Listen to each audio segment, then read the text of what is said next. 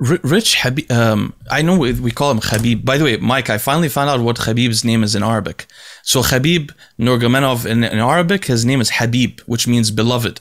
It's actually an Arabic word, so I've always been confused because it had a K in the beginning. So I was always like, but in Arabic. So anyway, his name is Khabib apparently, and that's how this pronounced. So I was listening to an interview with Khabib and Mike Tyson recently, which was, by the way, phenomenal. And Khabib was talking about a fight he had, I think with, it doesn't matter who it is, but I think it's with Conor McGregor, in which he said he came to fight and he was really excited about the fight. And he was really dismayed that Conor tapped out in front of his fans. He said, all these people came from Ireland to watch you. I didn't have a leg lock or an arm lock on you or something like that. It was your neck. You could have at least went to sleep. You shouldn't have tapped. What do you think of that, Rich? This idea of going to sleep instead of tapping? I mean, then it's like, well, if you have the arm, why not just let the arm snap, right? When you're caught, you're caught. It's kind of like... But the arm you can't recover from, I thought, right? So the neck, is the neck like, it's no problem? Or what does it matter? What does it matter? Like, let's say you and I are grappling, all right? And let's just say that I'm a better grappler than you. And then you catch me in a submission. Yeah. And because I'm a black belt and my grappling partner is not a black belt, I'm going to get...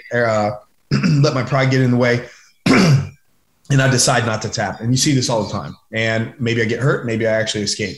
Oftentimes when I'm grappling with somebody, like if I'm grappling with somebody and I get caught into something, like I'll tap and just, because in my mind, I'm like, I shouldn't have been in this position to begin with. Right. Yeah. Like it's not the tap where the failure came. It's the fact that I let my opponent get me there. Now, being in that situation when the stakes are on the line is a much different story. But when the outcome is inevitable, right? Like he's not escaping. Now, me going to sleep, me choosing not to tap and going to sleep instead might be the belief that if I don't tap, I got another second or two, maybe something can happen.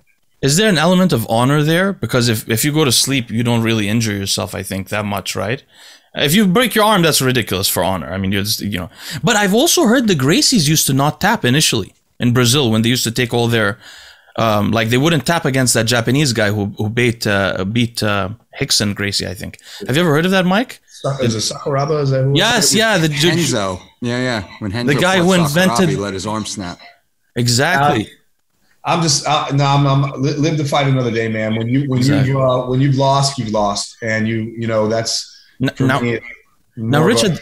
At the start of your career, you had you had no losses, I think, until Lyoto as a professional. Yeah. What did that first loss? And I know you're a very rational person. And I've come to understand how you think about decisions. But that first loss, did it put any kind of, did it slow down your progress at all? Did it make any self-doubt at all? Or did you just analyze your mistakes? And what was the mistake? Because when I watched the full match, just to try to understand what happened, I don't know what I'm watching, obviously, but I thought it just seemed like he was overly powerful. Like when he got on top of you grappling, he was physically strong. So it was difficult to get out of.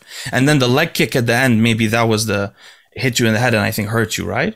But the mistake was probably overestimating myself and arrogance or something like that. I didn't do the research on Lyoto that I needed to. I accepted that fight. There was a lot of other things. I mean, I flew to Japan. It was like all these things that affected my performance. I wasn't like we were. Why was it in Japan, by the way? Because isn't he Brazilian Japanese? Yeah, but he was. We fought in Inoki Bombaye, and he was Antonio Inoki's protege. Oh, so the fight was in Japan on a New Year's Eve show, which is a big night of events in Japan. And look, they did everything they could to possibly mess with me. Like I didn't have heat in my locker room. It was cold in Osaka. And that is a low promoter move right there, right? There's a lot of stuff, man. I bet. They didn't come in. They didn't I didn't have the bout order. They didn't tell me what time I'd probably be up. I didn't have a proper warm up. And these are not excuses because really the reason why I lost that match is because I didn't know who Lyoto was at the time. I think he only had maybe 3 or 4 fights, and I overestimated my ability and underestimated him as an opponent, and that's why I lost that match. And so I wasn't prepared when I came in. He was tighter on his movements. Like we both stepped in for a left cross. He's a southpaw at the same time, and his was just quicker to deliver than mine was. And he caught me with that initial left cross, which was the beginning of the end. And so, yeah, I was bested on that night. And so you, much like my TED talk, like you can go back and you can look at these losses And you need to have the ability to, what I call it in that TED talk was situational amnesia. You have to be able to take and extract from a loss or from any sort of traumatic event in your life and extract the useful information.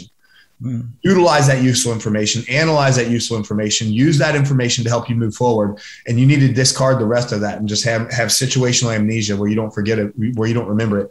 Otherwise, you will hold on to that stuff like emotional baggage that just weighs you down. And I've been able to do that in every single loss that I've had. Like, even after I lost to Anderson, for example, I told the story of Jason. When I fought Jason, when I stepped into the ring that time, even the first time that I sparred, the first time I came back in the gym and sparred, I had my nose broken. And I remember the first time I got jabbed in the face, I was over slipping and moving way far out of the way and doing all these things just because, it takes a second maybe to get back on the horse again. But me, I'm determined. I'm like, no, I'm gonna get back on. Even though this horse threw me off, I'm gonna get back on this horse. And so eventually, things tighten up, and I'm doing what I need to do.